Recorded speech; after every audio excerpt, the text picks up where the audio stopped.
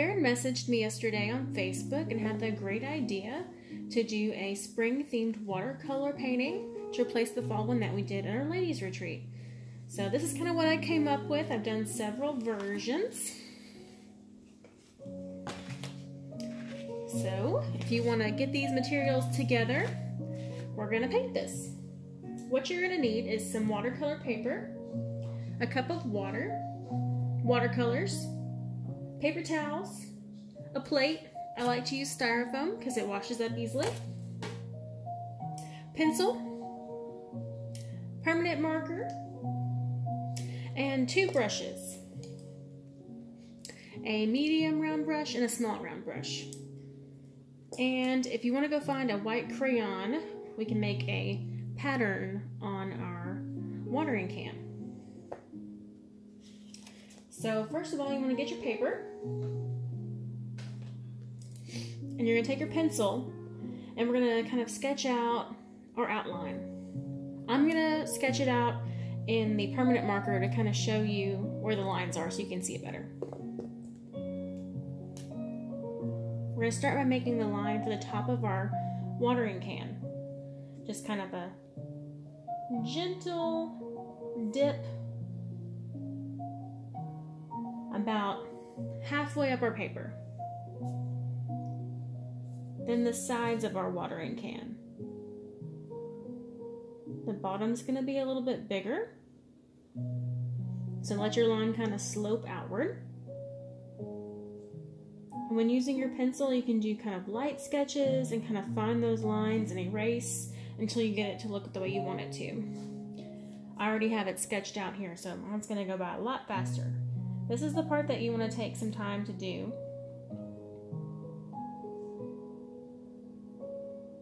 So the bottom of our watering can, the dip needs to kind of match the dip on the top. You don't want to have a big dip on the bottom and a little dip on top. That's going to look not as realistic. Our handle, almost like half a heart.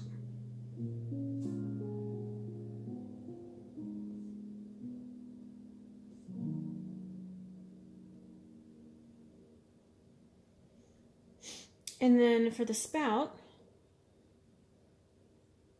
do another little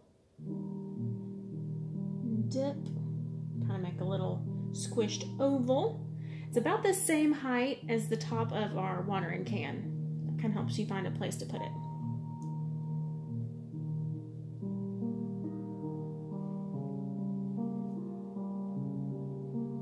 And attach this down to the bottom of our watering can.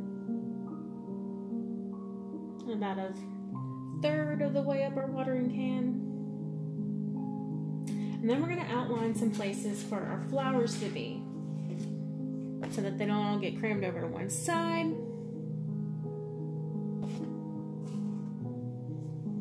So these orange flowers are kind of made up of like U's.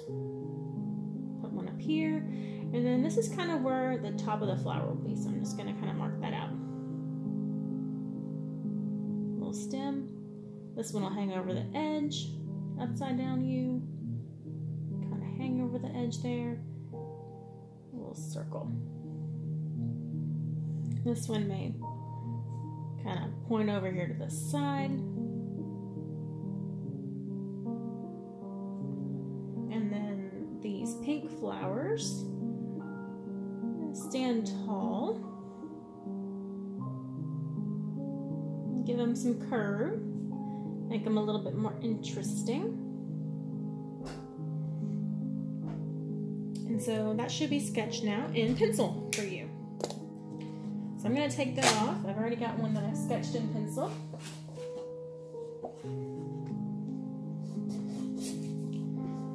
And now we're going to start painting. We're going to start with the orange flowers.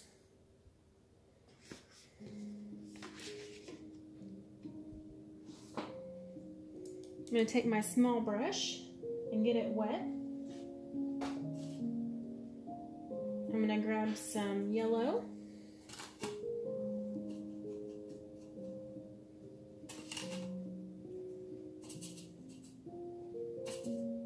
some orange.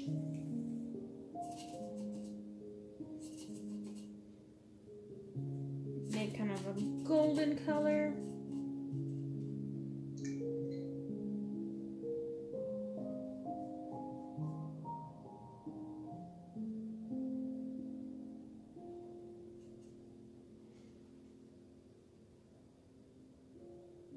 I'm just going to kind of make kind of like you would see like a kind of like a cartoon flower. From the center of where the flower is, kind of the center of that circle that we drew out, just kind of make some edges of some petals. Just working from the center of that circle that we drew.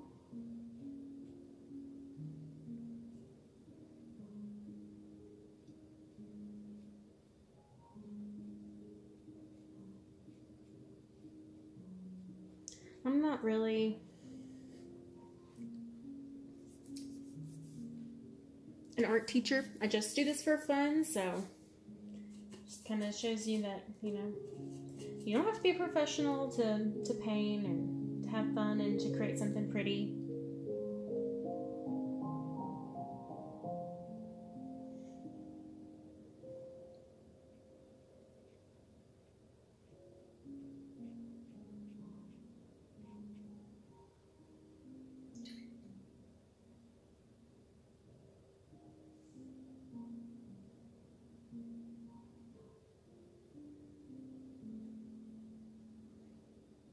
We'll let that dry for just a second, and we're going to add some red to the color orange gold that we just made.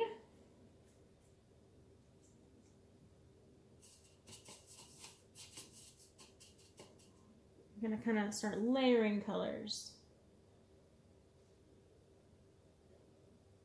Just kind of filling in some of the other spaces.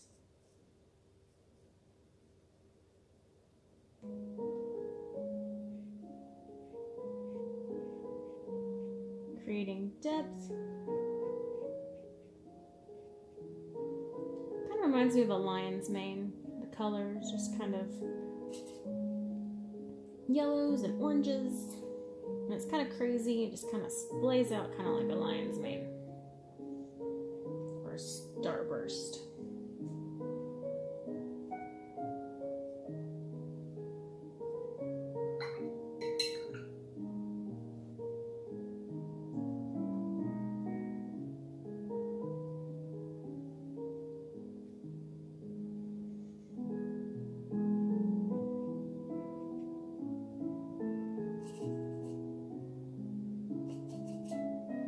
Kind of going back and filling in some of those holes with some more yellow.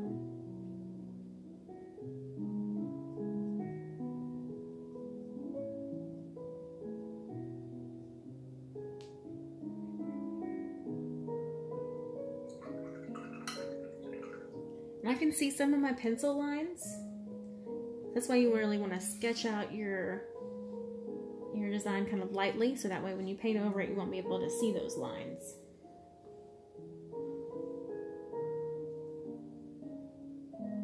I'm going to get some red and make our darkest color so far. This is going to be our shadows on those flowers. I'm going to let them dry just a little bit more.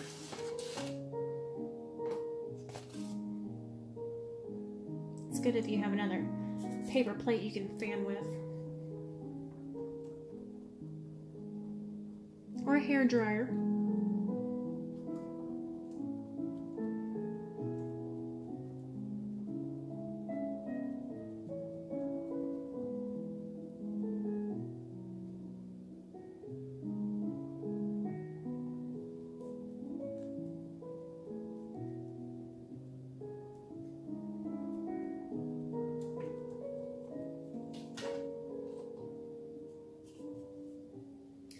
And we're going to add this red color to the places that would kind of catch some of the shadows. Kind of in the center of that flower and on the bottom of these petals.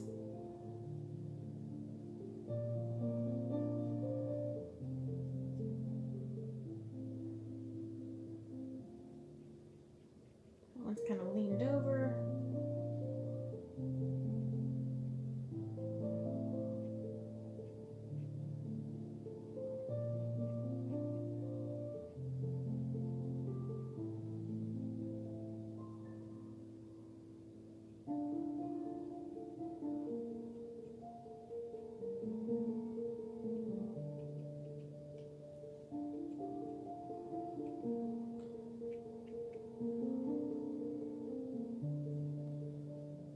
Put just some little dots around, just kind of fun.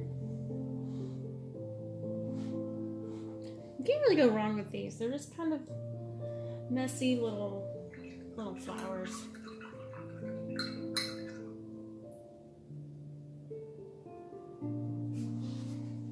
Now we're going to move on to starting our lavender stalks there. Get some pink. And we're going to make it very translucent. We're going to add a lot of water to it. So we're just kind of sketching out where those stalks will be. Kind of start at the top and just kind of pull down and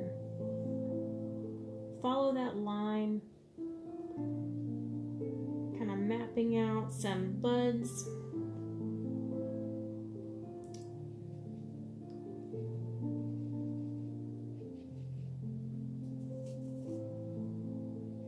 They'll get bigger as we get closer to the bottom of the stalk.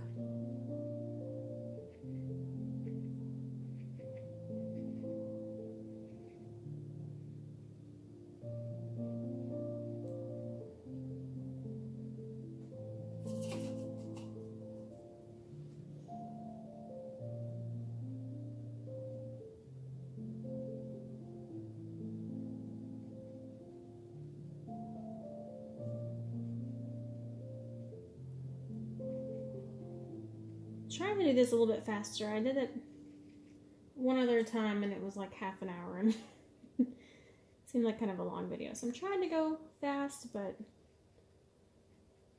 the thing about painting is to take your time and to enjoy it. Just kind of let your mind wander.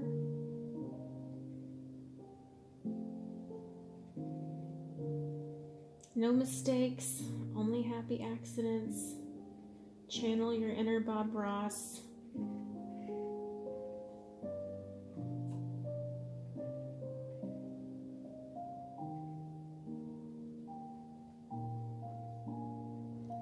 So now I kind of know where those stalks will be. And we're waiting. While we're waiting for those to dry, we're going to start doing the green stems and parts of our orange flowers. So some light green.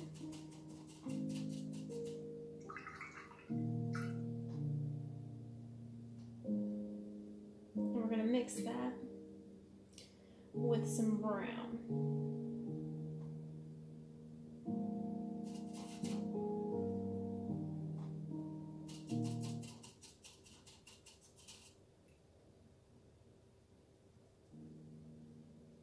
I have to thank Carly for giving me these watercolors. Kind of felt like it was fortuitous that she just happened to give them to me the same day that Farron messaged me and asked me to think about maybe doing another painting. It's kind of a God thing.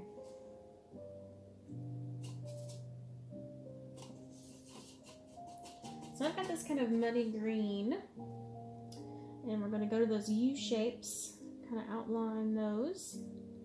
I'm not going to fill it in, I'm just going to kind of brush stroke up. Leaving white space makes your painting look more interesting.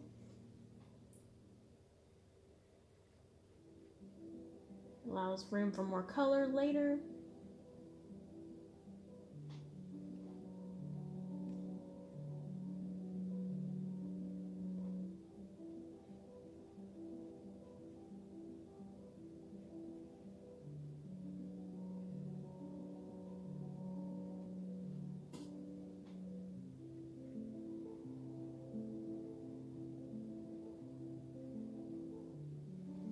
All right.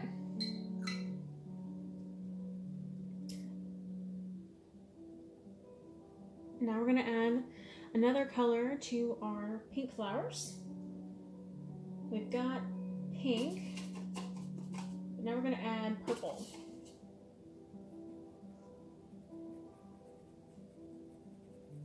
Just add it directly to that color that we just had. Now it'll kind of make all the colors kind of marry together when you don't just use one color on top of another. You kind of create your own new color.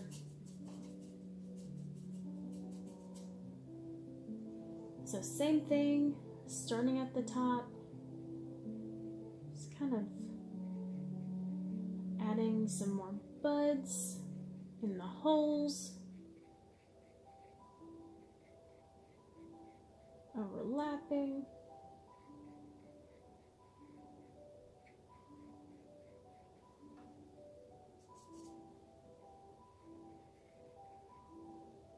Maybe some of them aren't completely colored in. Leave some highlights.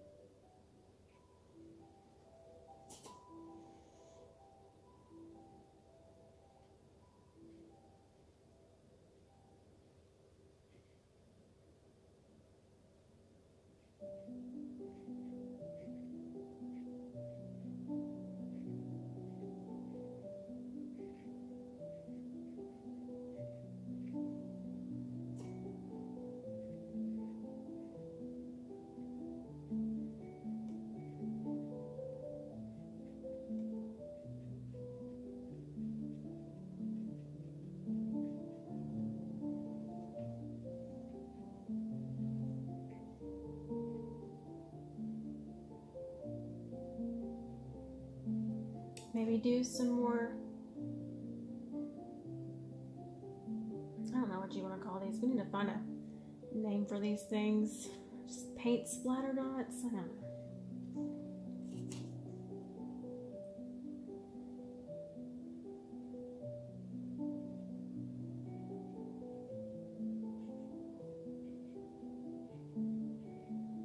Just making little balloons, filling them up.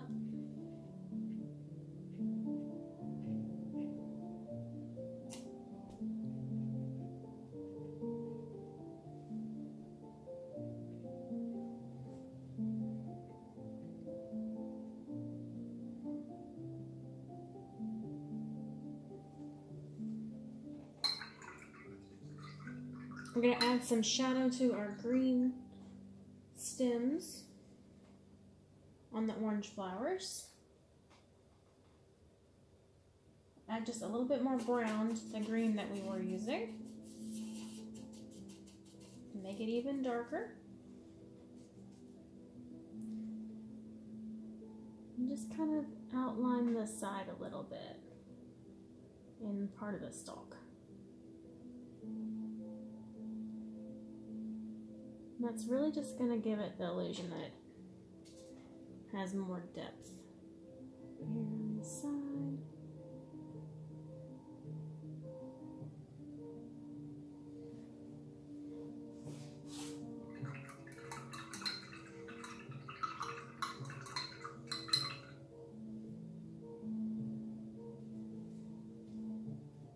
We're going to add our final color to the lavender. It's going to be almost a blue, almost a royal blue. Definitely is a blue purple. Adding it to our fuchsia color there.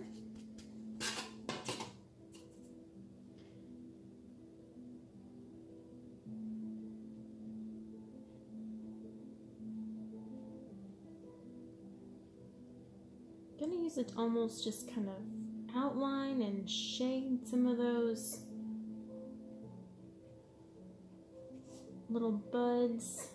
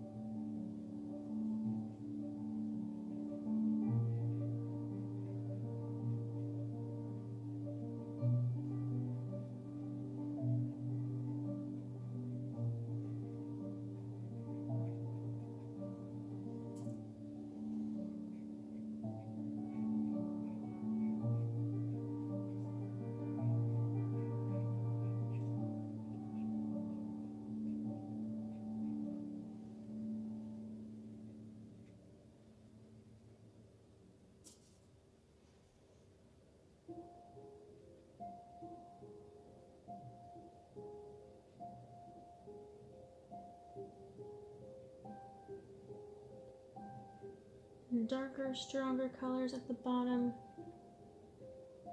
and then less as we go up to the top.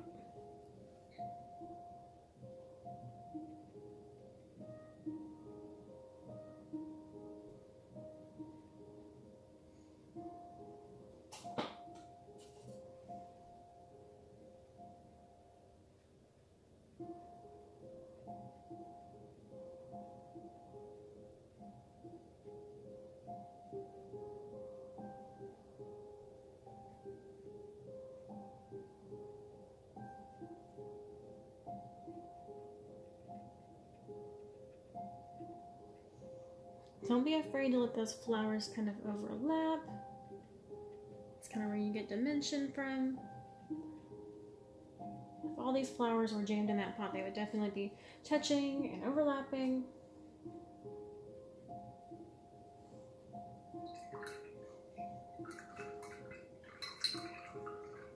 You can make those colors, those flowers, different colors if you wanted to. Just work kind of the same principle of starting light and then building darker colors of the same family together.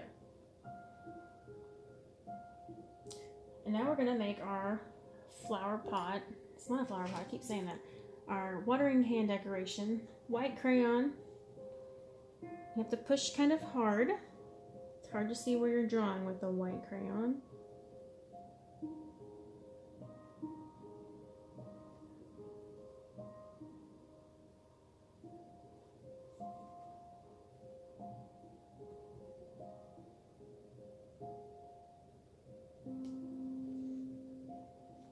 This is why you want to save this part till now, because if you did this before we painted those orange flowers, you wouldn't be able to put them where you wanted them.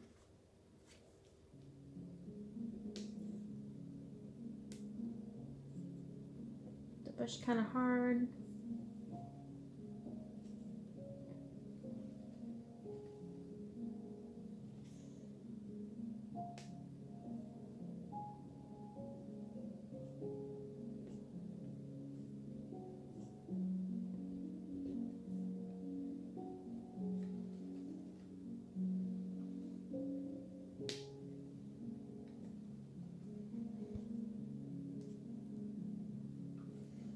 Alright. I really liked how this teal one turned out. I tried to do kind of like an antique galvanized look, but so you can go for that if you want. Or you could just make it a bright color. Make it whatever you want. And do that teal color again. So start with more green and a little sky blue.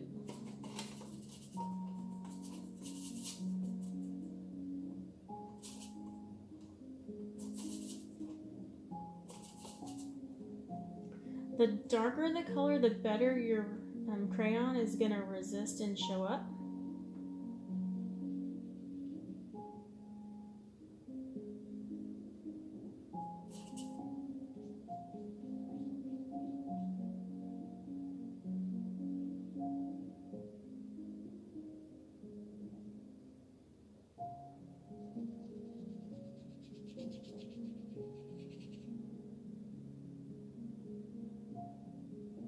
I think I learned that technique back in elementary school, but it's pretty cool.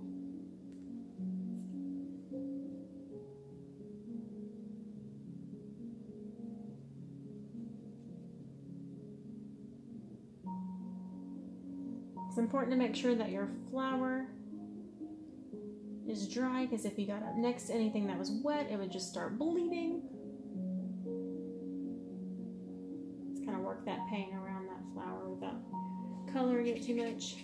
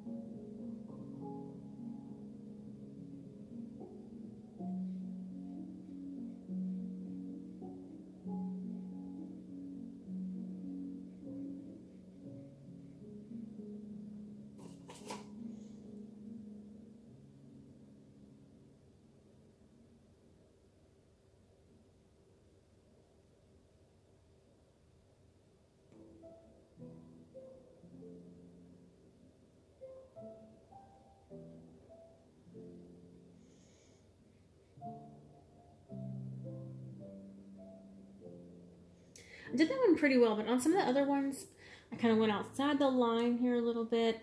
And if you do that, you can just take a wet paintbrush, wet, clean paintbrush, and kind of erase and kind of pick up some of that paint.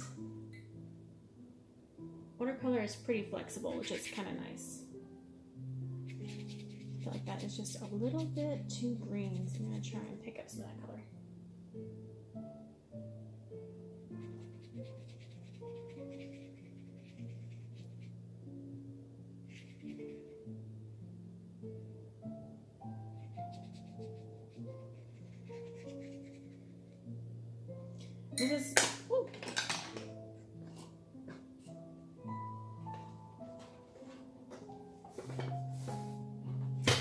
And this is why it's important to have really good watercolor paper, because you couldn't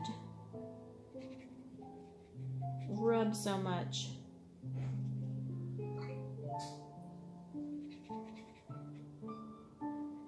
on cheap paper.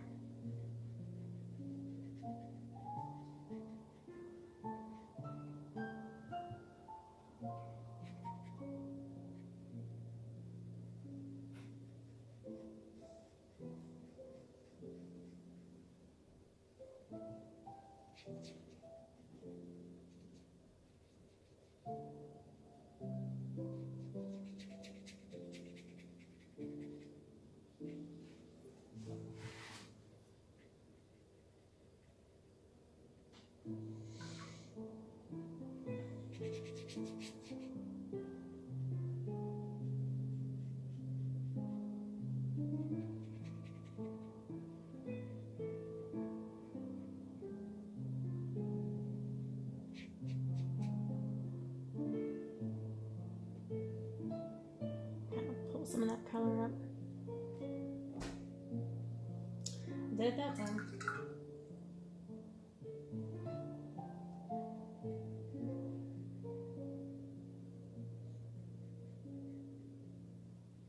Let me erase that.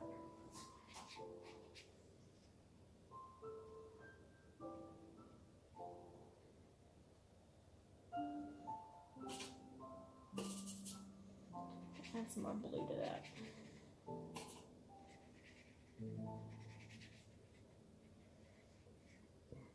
Doesn't look like my crayon is holding up to all that rubbing, so try to get your color that you want your watering can to be. Try not to work it around so much, or else you'll end up kind of losing that effect. All right.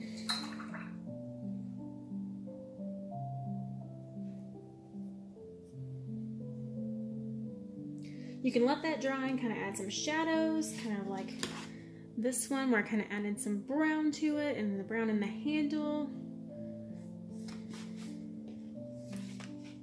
But you'll have to let that dry a little bit more, else it'll just start running everywhere.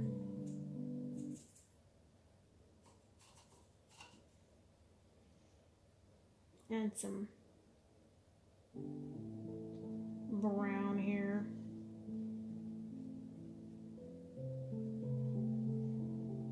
It's a good example of how white space can make it interesting.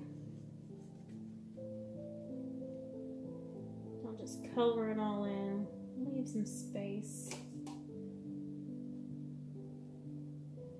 Imagine I'm getting some bleeding. It's okay.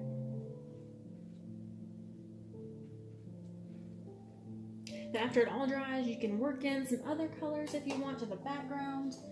Like I put some yellow in this one.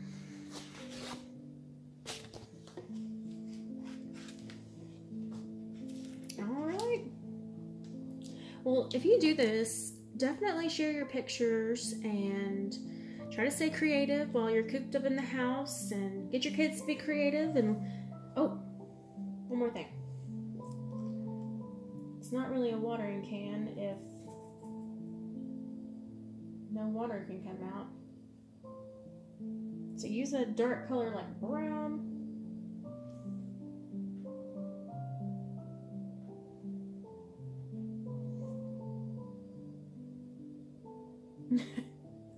wait for it to dry, and you can add some dots to it.